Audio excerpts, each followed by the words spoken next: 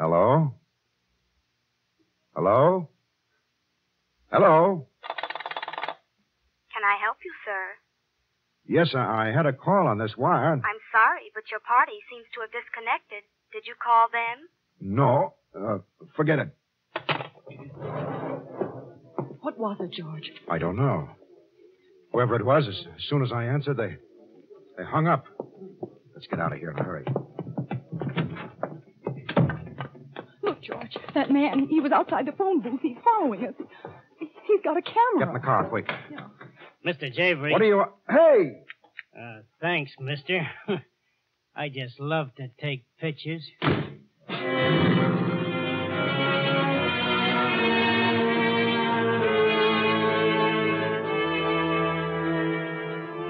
Gavery's thoughts were racing with the hum of the motor.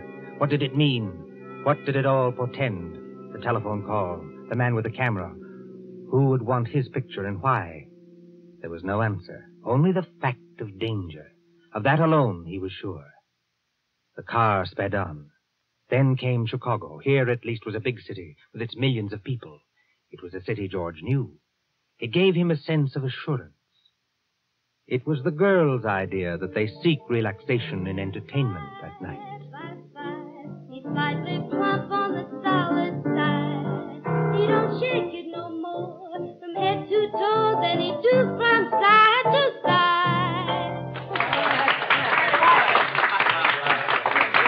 And now, ladies and gentlemen. Oh, please, your attention. Thank you. Now, ladies and gentlemen, we present direct from a 10 weeks run in New York, the world-famed sharpshooter, Professor Glidden.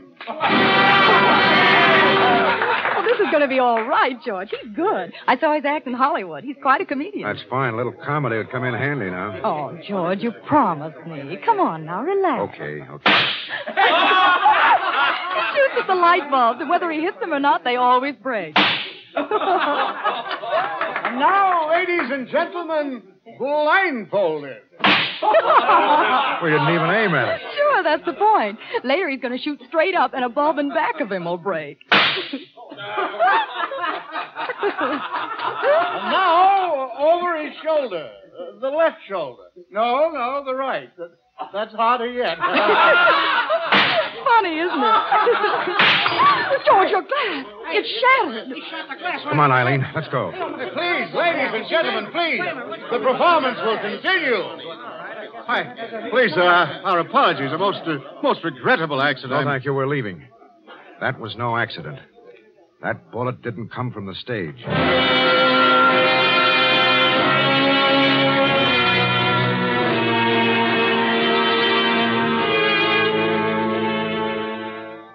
No, the bullet hadn't come from the stage.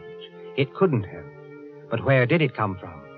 George Gavery's tortured thoughts kept pace with the motor's roar as they sped on east through the darkness with the girl asleep at his side. Chicago lay miles behind. The following day, still shaken and haunted by the fear of pursuit, the sound of a roadside calliope came as welcome balm to his burdened brain. Almost without thinking, he turned from the road and sought to lose himself in the crowd of people in the amusement park. Popcorn! Buttered popcorn! Popcorn strips! Gosh, I haven't been in one of these parks for years. What kind do you want? Get them while they're hot. Get your ice cream cones. What'll it be, mister? Chocolate for me. Oh, yeah, me too. Make it 2 chocolate, please. Here you are, mister. That's 20 cents. Okay, there you are. This is good. George, What's the matter? that fat man Fat man where? over at the far side of the railing, eating an ice cream cone. Oh, yeah. Funny-looking duck, isn't he? He's been watching us right along. He keeps looking at that card. Card? Well, he just put it back in his pocket. He's coming over this way. Let's get going. A funny-looking duck. That's what George called the little fat man eating an ice cream cone. But there was nothing funny about the card he kept looking at. The photograph of a startled young man named George Gavery. There was nothing funny about the automatic revolver that this funny-looking man was carrying in his inside pocket as he moved closer and closer. I don't see him, do you? No, I guess... George, he's still there behind us. What should we do? I tell you what. Let's go up on the Ferris wheel. We can look around. Okay, let's go. Step up, please. 2 more. Step up, please. Right in here. All right, folks. No pushing. Plenty of room for everybody. Everybody right. Step up, please. This way, lady. Right in, mister. All set. Take it away. Well, this is better. You bet. Give us a chance to see the whole park.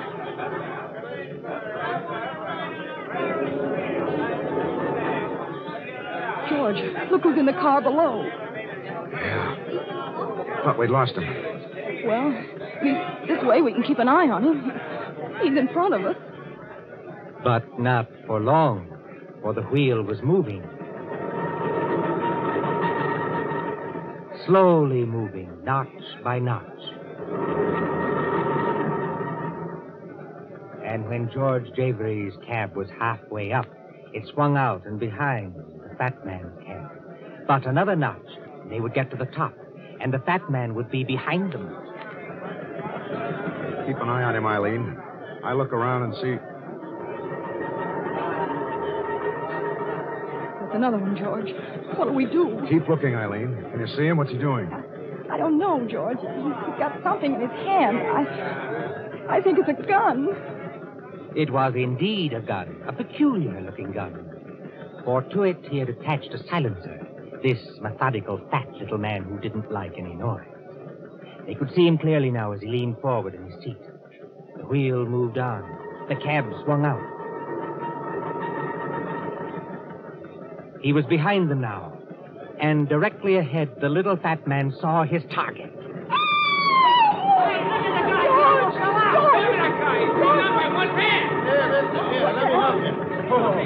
Good thing you held her. Eileen, come on. Come on, let's get out of this crowd. Oh, you scared me half to death, It's George. the only thing to do. I figured that if I hung on that way, they'd bring me down in a hurry and stop the wheel. While he was stuck up there, we could get away. Oh, lucky it worked out the way you thought. Why didn't you let me know instead of scaring me? I thought you fell out. Well, if I told you, you mightn't have screamed so beautifully. Got that crowd together in such a hurry.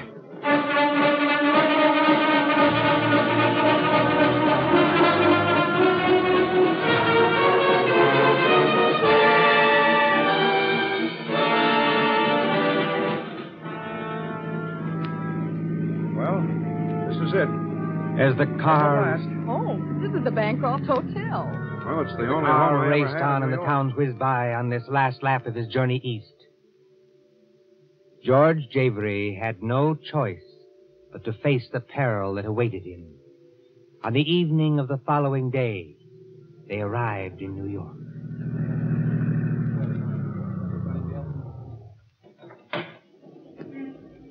Here we are. It's the only home I ever had in New York.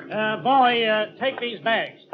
Now, sir, if you leave the key, I'll have your car garage for you. Yeah, sure. Here you are. Thank you. George, I could go home, you know. What, travel out to Connecticut this time of night? Well, it isn't that far. Come on. You get a good night's rest right here. And you can catch an early train in the morning. Oh, all right. Well, here we are. Clerk, Yes, sir. You wish a room, sir? 2 rooms, please. Yes, sir. Will you sign here, please? Thank you, Mr. Oh, Mr. George Gavery? What about it? Nothing, sir. Nothing, only we have your reservations. Reservation, but I... Oh, yes, yes, of course. Excuse me. Certainly. Please, George. Yes, I think you're right. You better go on. Oh, no, you're coming with me. Sorry, Eileen. This is journey's end. I'm going to see it through. Well, then so am I. I don't think you Oh, will... please, George, don't argue. Okay. Don't say I didn't want... Well, there he is. Who? Our friend. Sitting over there by that post. Isn't that One Arm? Yeah, my friend Jones. We ought to have a full cast soon. Oh, clerk, Yes, sir. what room do I have? 706, sir. Fine, and the lady? Yes, sir. Room 614 for her. Oh, boy. Yes, sir? Room 706 for the gentleman and 614 for the lady. Yes, sir. This way, please. Going up. You will be careful, won't you? You just go to sleep. I'll be okay. 6 out. Good night, darling. Good night.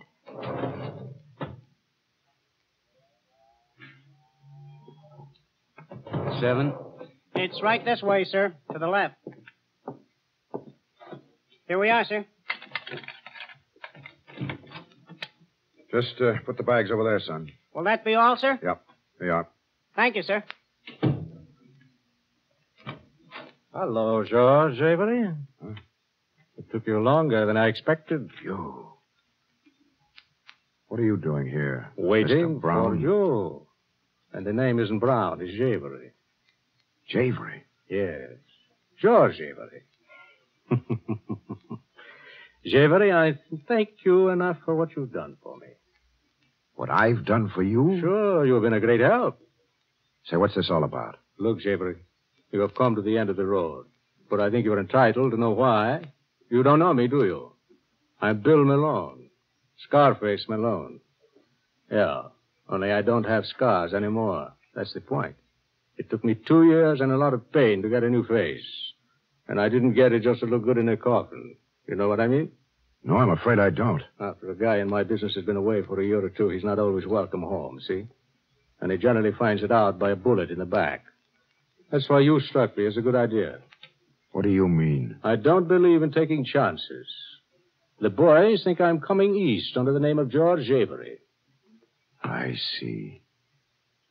You really don't take any chances. Yeah. And once they got your picture, they were sure they knew that I looked like it. So they thought. But the one-armed fellow, he was right in the same hotel where we... Oh, you mean Beppo? He's with me. I sent him to tail you, so I have a line on just where you were. That way we could keep the boys in the know. The boys that were out to get me. Only they didn't know all the while it was you. No chances, see? Yeah.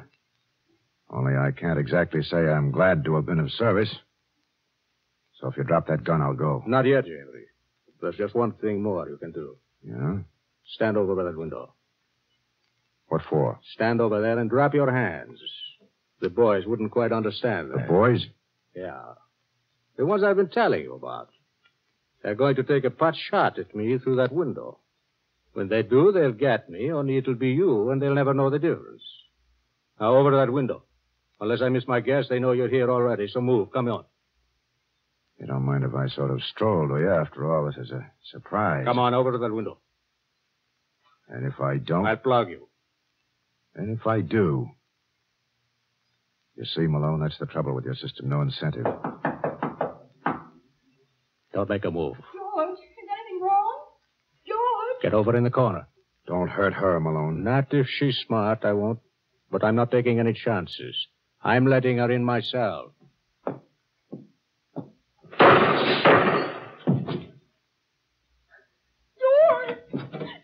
I'm all right, Eileen. Oh, darling. You made only one mistake. Going to the door. Was right in line with the window. Oh, lucky for us, he made that mistake. He was right about every detail but the last. The man who left nothing to chance.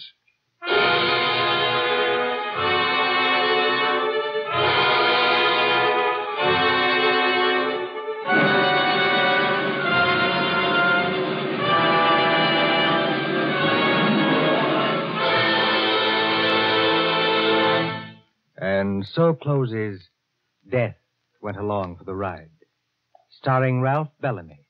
Tonight's story of Suspense. Henry Denker and Ralph Berkey were the authors. This is your narrator, the Man in Black, who conveys to you Columbia's invitation to spend this half hour in suspense with us again next Tuesday, when our star will be Bela Lugosi. William Spear, the producer, John Dietz, the director, and Bernard Herrmann, the composer-conductor, are collaborators on Suspense.